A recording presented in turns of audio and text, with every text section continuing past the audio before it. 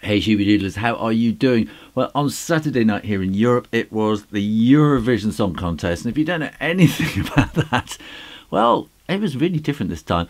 But for the past 60 years, every year, all these countries in Europe kind of gather together. They have this competition where they sort of have a national song. And then everybody votes. They go around Europe sort of phoning in votes.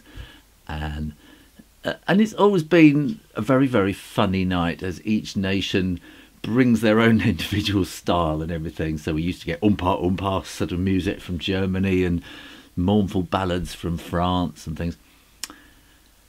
And now all the fun has gone out of it, actually. They even let Australia into it this time. How Australia is European, I don't know. And it's really, really strange because it's got so professional. The staging of it was stunning, absolutely stunning.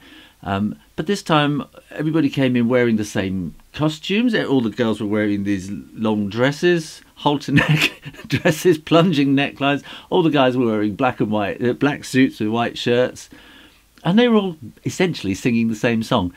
And in fact, you could have taken them all out, and they could be kind of classic English/American pop songs. And the only one who was kind of really different at all was Britain, who kind of went for the old-fashioned style, and in fact did a song that was more kind of 1920s American jazz, if anything. So it's really, really strange trying to draw it, because while you're drawing, essentially you get 20 seconds to think about what you're going to draw, and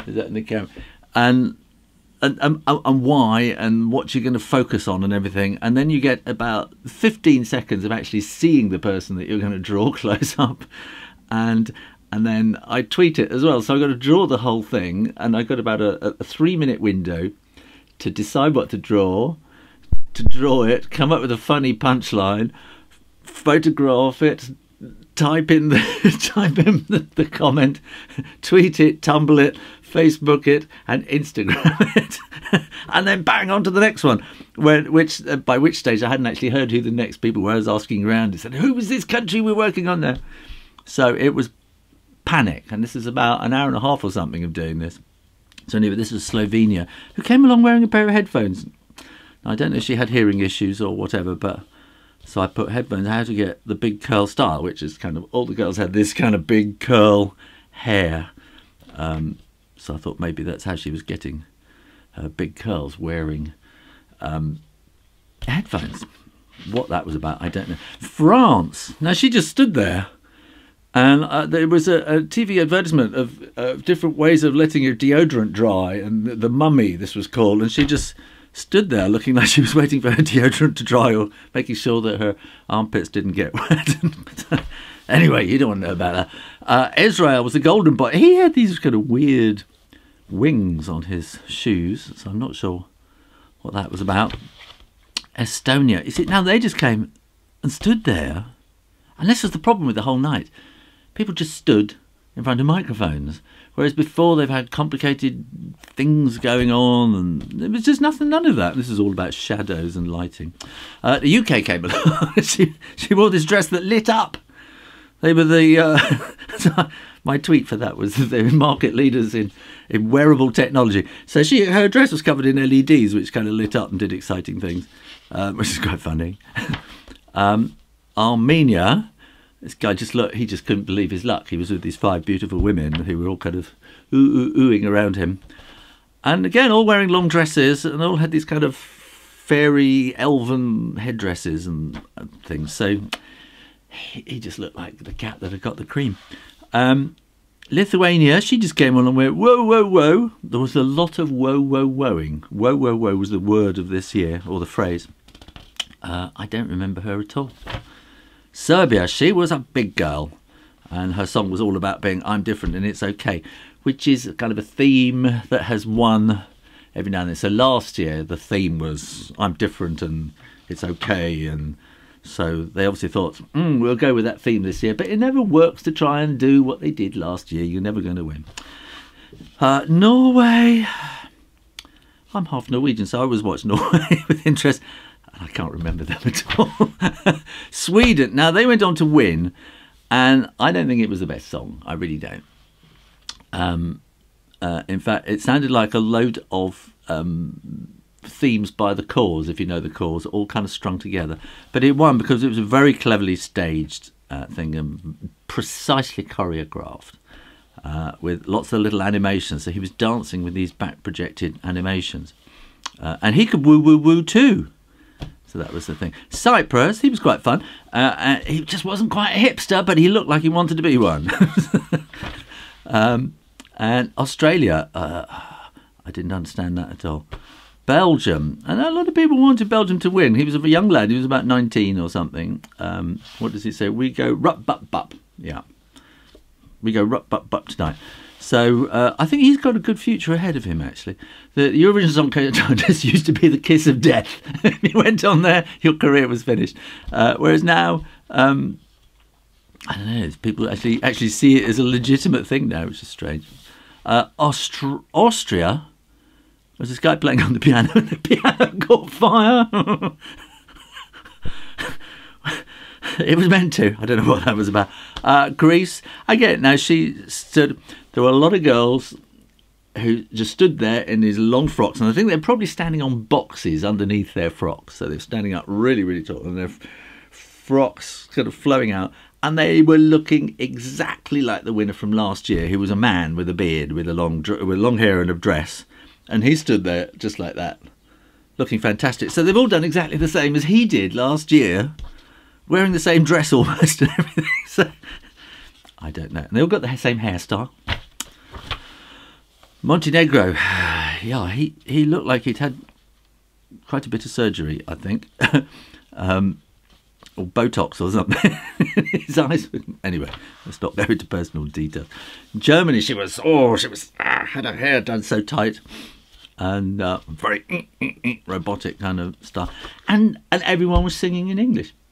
But she was not only singing in English, she was trying to sound like Adele with a kind of a South London accent. Because that's what's popular. Poland, Eurovision hairdresser only knows one style. So they all have the same hair this year. Latvia, she's got slightly different hair because she had this kind of headdress, slightly kind of Mongolian style headdress kind of thing. I don't know, or maybe it's sort of Sami, sort of, yeah, something. But anyway, same dress, standing on a box. Romania. He had a lovely shiny head. Can you see him? He had a lovely shiny head. And a black suit, white tie. Stood in front of his microphone.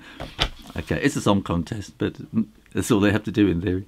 Spain, well, I got confused because she came on and she looked just like the lady from Greece who'd been on a minute before. Hungary, yes, I had the same hairdresser too. Then at last Georgia came along and we had a bit of a goth with sort of great big crow's feathers coming out of her shoulders. She was a bit more fun. But again, she had this kind of elven fairy hair this sort of hairband thing, which has turned up into like the Latvian thing.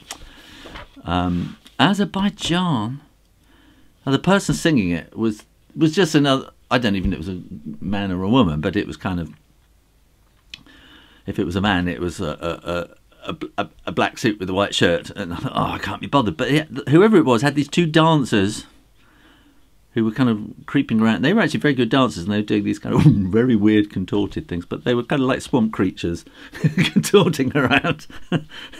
And then Russia came along, and she was standing on a box with this beautiful white frock. Lovely, pretty lady. And the lighting was stunning, and they had these intense bright white spots playing all over the frock, and it just looked fantastic.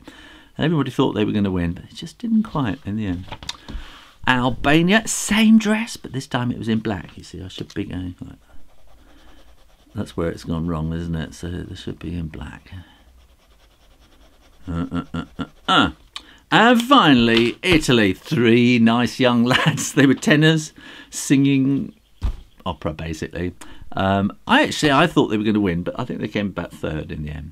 So I thought thought Italy would come first, and I thought Russia was going to come second, and I think Latvia I thought was going to come third. So I got Italy and Russia. So Russia came second, and they came third, I think. So I got that quite good, but I didn't see Sweden.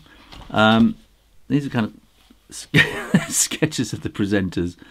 I was a bit tired by then. So what do you do with sketches like these, which are done so quickly? But if you draw this kind of thing, it goes into your mind and it just lodges, and you can bring them out as characters later.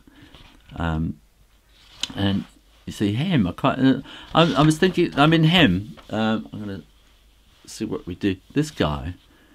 You see, later you can come back to it, and I remember he had this kind of bit there, and you can just take a bit more time and develop it a bit more, but you've got to get something down to start with, and he had these very triangular eyebrows, because I think his face had been lifted up so high so many times, and it's just, and then you just sort of play around with, you know, in the intensity of drawing so quickly, you've seen things and thought that's important, and so you draw these things down, draw the things that are sort of subconsciously important to you, and you draw them very, very quickly, and you put them down, and so you kind of got an essence of something which you can then kind of work with afterwards and kind of make it a bit more something. You see, I'm drawing now. I'm trying to. I've got to draw and think and talk at the same time again. No, I think we need that a bit more open.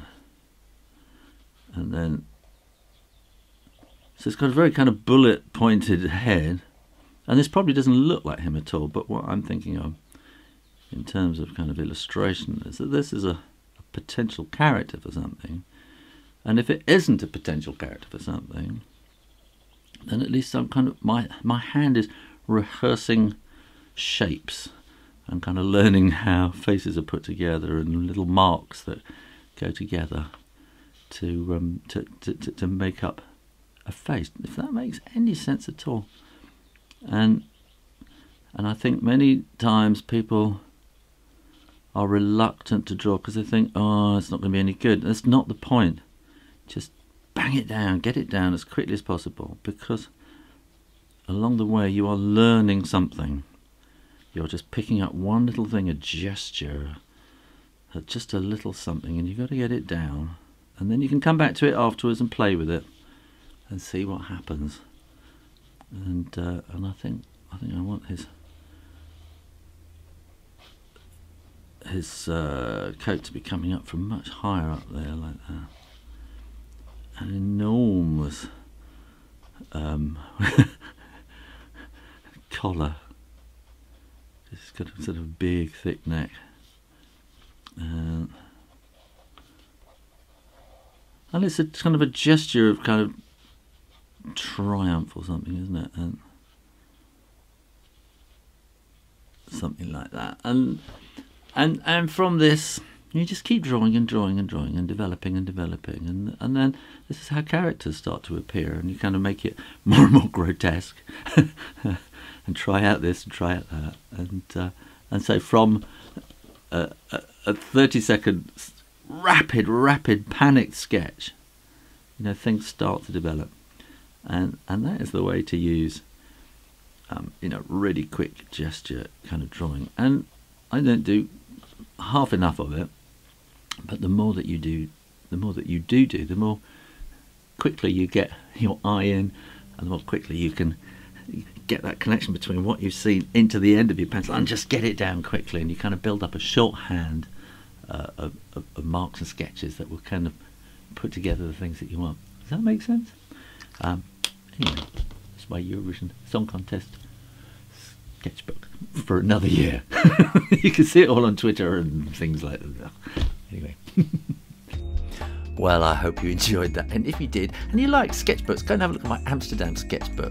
I've got a whole playlist of sketchbooks as well. Or try the mystery drawing. Make sure you're subscribed to the Shoo Rayner drawing channel for lots more about drawing and stuff like that. And you can support me on Patreon and get step-by-step sheets and lots more. Join my kind of art school that I'm starting to run on there. Learn all about illustration, stuff like that. In the meantime, keep drawing. Practice. And I'll see you next time. You take care now. Bye-bye.